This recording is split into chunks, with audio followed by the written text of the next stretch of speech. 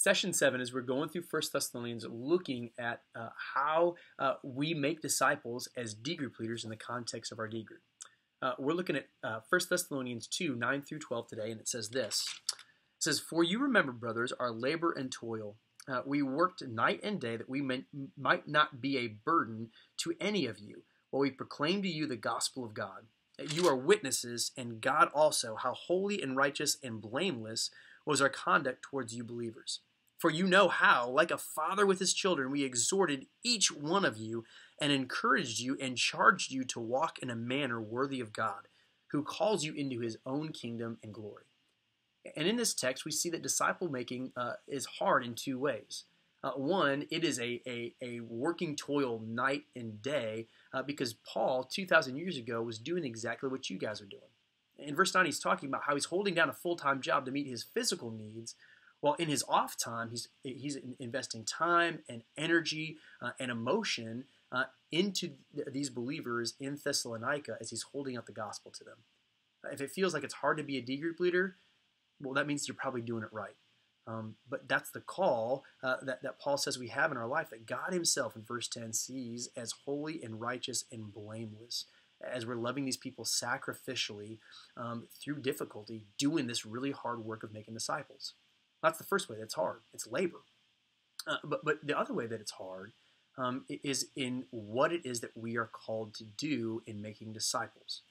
Because what Paul has been talking about in chapter 2 is that making disciples is like parenthood. In verse 7, he said he was like a nursing mother among those believers there in Thessalonica.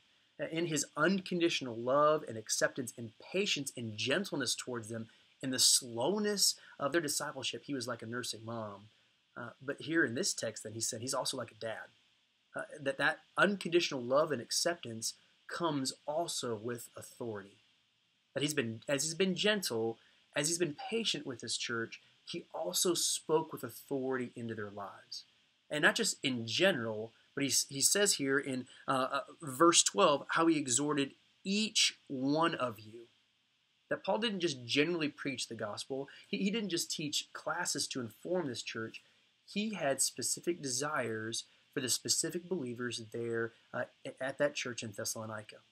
And that's the way we should be in our D groups, having specific desires for specific people in our group, how we can exhort, encourage, and call them each into a greater obedience, dependence, and love for Jesus Christ as their King.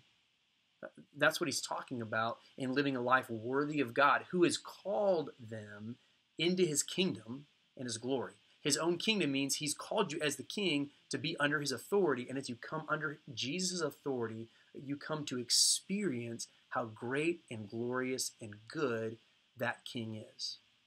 Well, that's what we're doing in the lives of these people in our D group. Speaking with authority into specific areas of their life, how their lives can come under the greater authority of Jesus Christ. And that's a scary deal, because we live in a culture where I'm not supposed to do that. I'm not supposed to call anybody to come under any kind of authority, let alone speaking about ultimate authority of sin and repentance and faith. But there's two things we need to remember as we speak specifically into the lives of specific people in our D group. One, we're not speaking on our own authority. We're under that same authority we're calling these people to, but we're calling them to come under the authority of Jesus Christ himself.